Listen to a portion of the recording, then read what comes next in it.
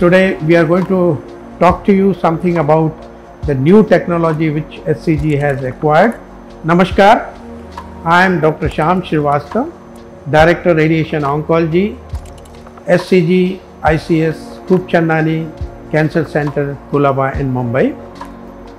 As you are aware that cancer is increasing, cancer has become much more complicated in the treatment, and specifically when I am talking about the treatment with radiation oncology or radiation therapy, the technology is extremely important along with the man behind it.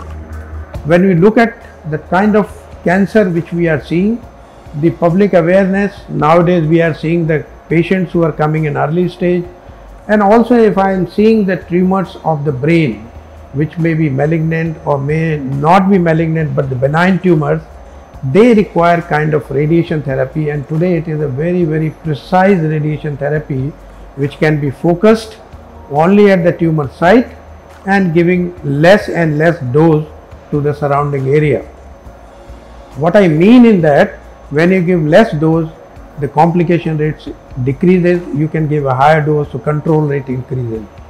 Now one of the technology in this is what we call a stereotactic radiation therapy, which can be given in a very short period of time.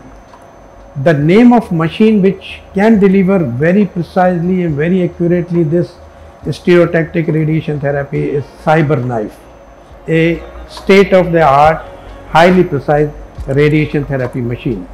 It is a machine for a very precise radiation therapy. With the CyberKnife, we can deliver stereotactic radiation therapy, which is highly focused to the tumor area in any part of the body. It gives a focused radiation, a precise radiation therapy to the tumor area without giving much radiation to the surrounding tissue.